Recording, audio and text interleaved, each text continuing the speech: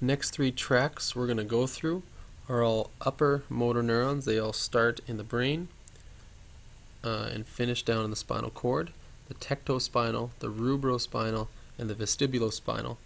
These are the big three extrapyramidal.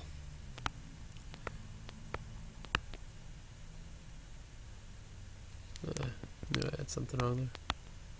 Pyramidal fibers. They're still upper motor neurons because they still start in the brain, still end in the spinal cord. Extrapyramidal. These are not the initiators of movement, but they do help in it. Extras within a movie or a musical, they're just in the background. If there was no extras, the movie would have a hard time going on because it would look awkward filming streets of New York without anybody but the main actors. So they do have to be there, but they don't play as big of a part. That's how you can remember the difference between extrapyramidal and pyramidal fibers. So these three, the tecto, the rubro, and the vestibulo, they all start here in the brain. We're going to deal with the tecto first. The tecto is the one with that awesome video of the girl getting hit in the face by a watermelon. We all remember that one.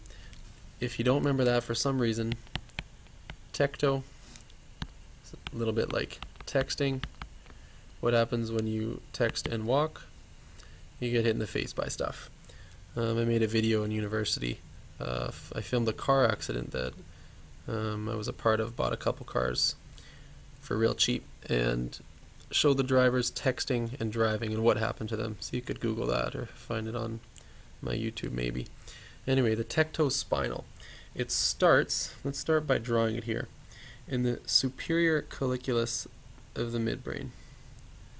It's just going to be up here somewhere. Here's the midbrain. Here's the superior colliculus of midbrain. That's where it starts. So some of the important, we have to remember every step in each of these fibers. Remember that? Superior colliculus of the midbrain's tectum. These ones cross in the midbrain as they descend. So they're still crossing in the midbrain. They don't cross, I guess I drew that a little quick. They don't cross down in the cord. They don't cross right away. They cross gradually as they descend in the midbrain. Now the important thing about this tectospinal is that it terminates before C4 because it's dealing with postural reflex enhancement. It's dealing with adjustments to the trapezius and the sternocleidomastoid. So let's write those out. Tecto is dealing with the traps and SCM, because I'll never spell that right.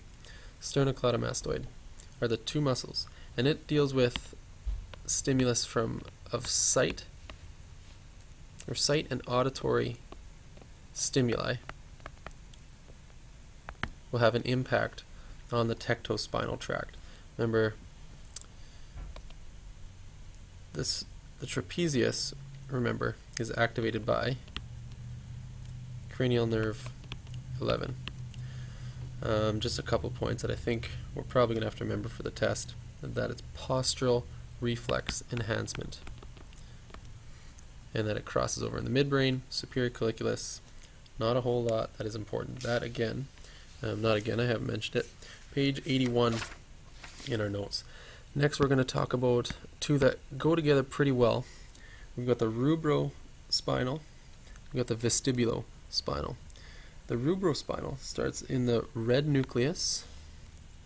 That's why it's in red. Red nucleus of tegmentum. I don't know how much detail he's going to want, but I'm trying to remember every bit of detail. So if you remember these couple words, red nucleus of tegmentum of midbrain. And now that we've started going into the next chapter, some of these words and parts should be familiar to us. The rubrospinal tract does the same thing. It crosses as it descends in the midbrain. So it kind of does a very similar path to the tectospinal. One of the differences is that it goes the entire cord. because it's dealing with flexor musculature. Dan made a good point. He said he remembers this because someone told him when you flex your fist, your knuckles become red. His become white, therefore he remembers that it should be red.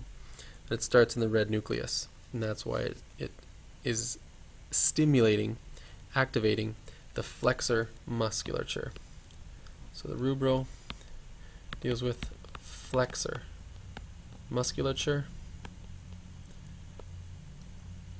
and it's the whole cord. I remember it because when you get mad, you flex your arms, you flex your pecs, you flex everything, and you turn a little bit red because you've got all this blood flowing everywhere. So that's how I remember that the rubrospinal is the flexor musculature. At the very same time, because if you want to flex your biceps, you want to inhibit your triceps. So at the same time that it's flexing those muscles, it's inhibiting extensors. So just remember that as a pair. If it's doing one, it has to do the other, because you can't have everything flexing at once, because that would not be very healthy. The other point that he pointed out here, the other piece of interest that he pointed to, was the fact that this one can take over the corticospinal duties if they are damaged, or that it has the potential to. So the rubrospinal can take over the cortico duties if it's damaged. Last one we are going to talk about is the vestibulo. Now the vestibular nucleus is in the MO, so it's a little bit lower. Remember, those two are both in the midbrain up here. Then we got the pons, and then we got the medulla just below that. Medulla is actually probably down here, but we'll call it a day on that one. So the vestibular nucleus, remember, it receives information from the vestibulocerebellum, which we dealt with in the next chapter. As these come down, I guess we should start off with where it starts. It is in the vestibulo or vestibular nucleus, which is in the MO. Another name he has here is the Dieter's nucleus, but I don't like that word, so I never remember it.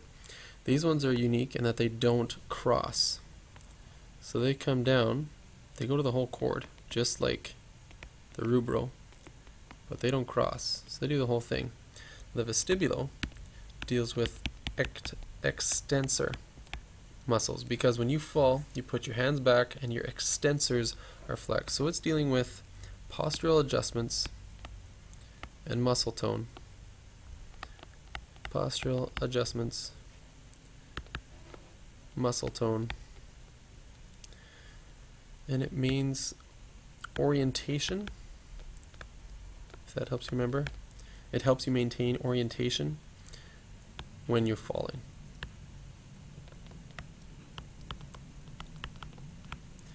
So don't get this confused with the tectospinal, which is your neck, and postural adjustments.